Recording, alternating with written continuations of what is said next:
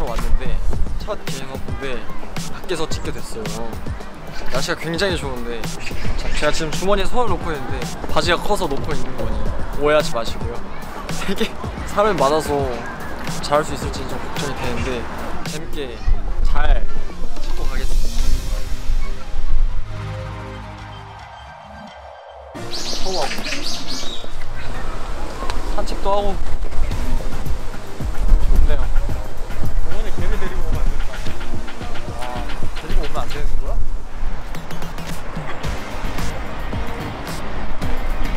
맛있겠지. 안 줘도 돼요. 왜 상관없어?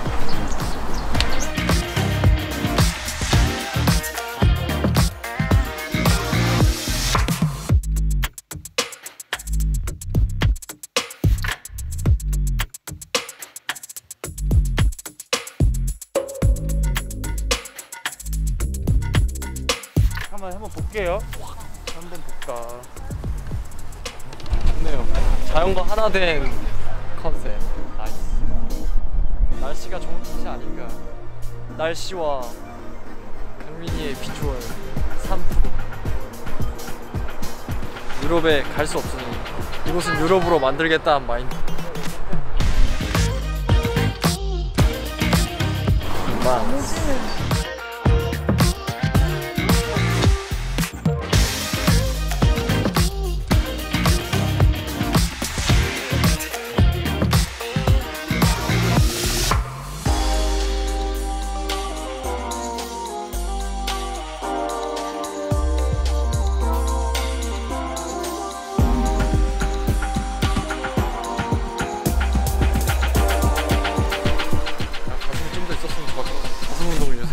진짜 열심히 하네.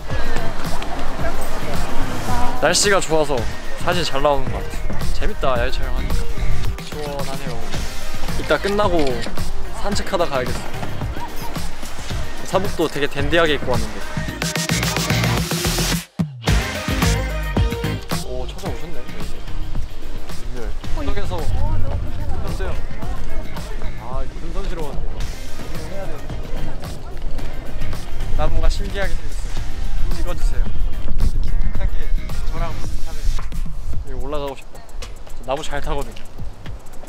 강원순이었어요. 애기들이 진짜 많네. 좋을 때야.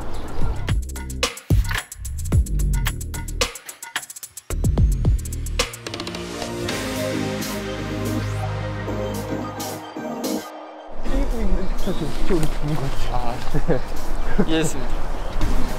아니야, 아니야.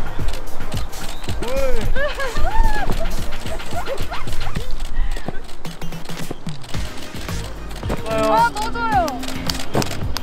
아, 지금도 너무 예뻐.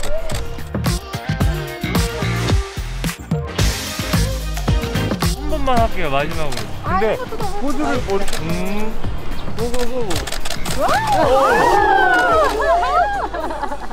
아, 신발 좀 커가지고.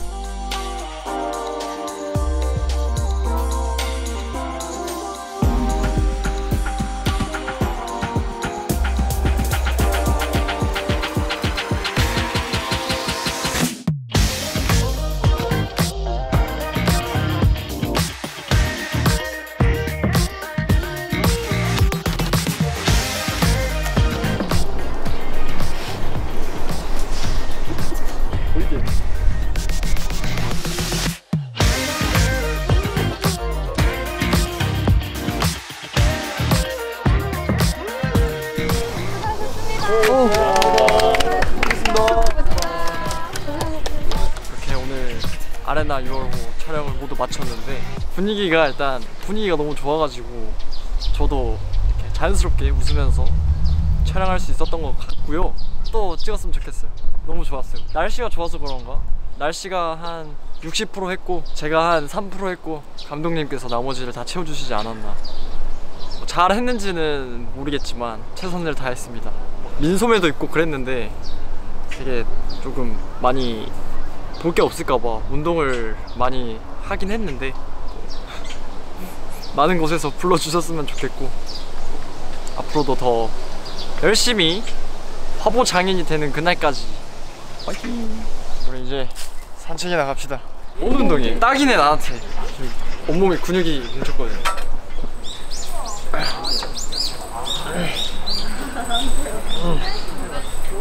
아 좋네요. 허벅지는 잘 안 하네. 허벅지 잘 안 하네. 아 너무 가벼운데? 너무 가벼운데? 바로 40kg. 저한테는 너무 가벼운 무게다.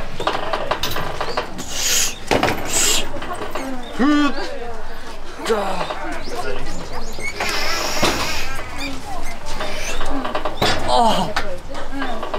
너무 힘드네. 자 원래 허벅지는 안 합니다. 아 이게 딱이네. 딱 등 운동이네요. 등 운동하고 있고 어깨 넓어지려고 제가 러비티를 위해서 어깨 강화 수술하고 있습니다 지금. 아 너무 가볍다. 한 30? 근데 잘 돼 있다. 이거 왔다 갔다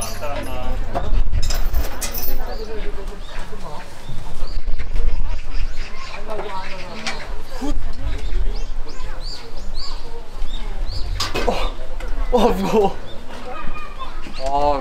어제 등 해가지고 근육통이 좀 세게 왔어. 가슴이네 얘가.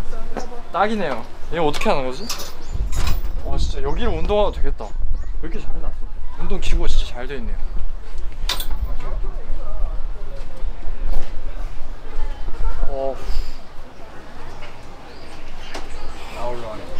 와 좋은데요?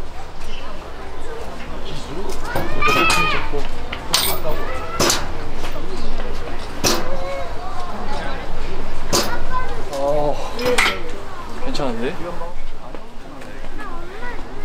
얘가 제일 좋네요. 몸을 잘 푸는 게 중요합니다. 오케이. 다음. 뭐야 이건? 얘도 가슴이네요. 뭐지? 어떻게 하는 거지?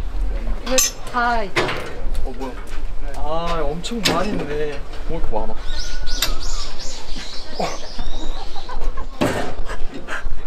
왜 이렇게 무거워?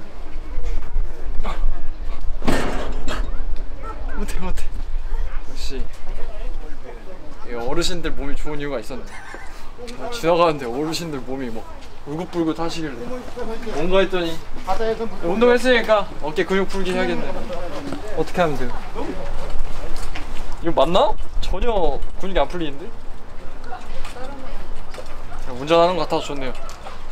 아쉽게도 면허가 없어서 운전하고 싶을 때 여기 와서 이거 하겠습니다. 오케이. 좋네요. 너무 귀여운데? 아빠의 무게란.